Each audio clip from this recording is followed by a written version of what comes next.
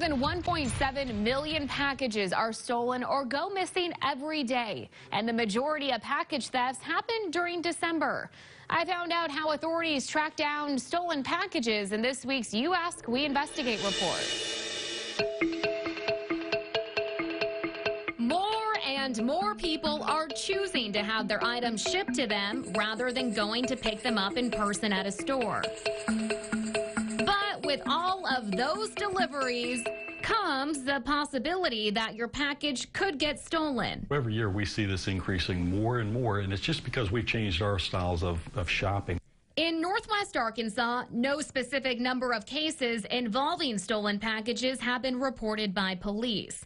But if you go through neighborhood social media pages, you can see it's a common crime. The recovery of these stolen packages is a real challenge for law enforcement because we don't have serial numbers, we don't have a lot of descriptions, obviously because the item was stolen before you ever got home. Sergeant Gene Page with the Bentonville Police Department says most packages are recovered in unrelated arrests. So maybe a drug arrest, maybe it was a drug raid or something like that. We'll find a large amount of packages in one home or maybe inside one car, and then we'll be able to return those. But that's very rare. It's very difficult to get these items back.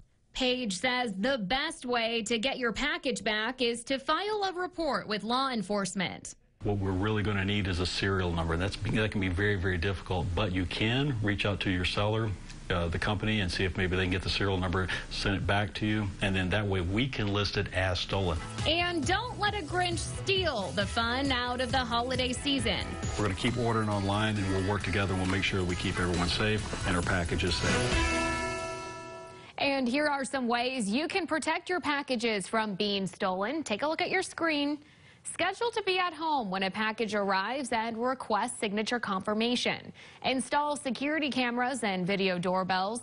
Have packages sent to a store or facility to be picked up. You can even send them to your workplace.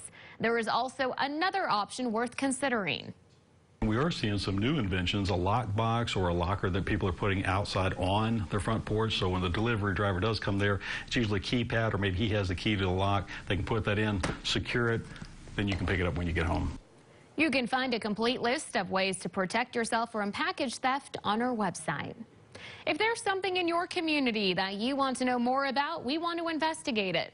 Send your questions to me at the email address on your screen or on social media, and watch Fox 24 every Wednesday to see my You Ask, We Investigate report.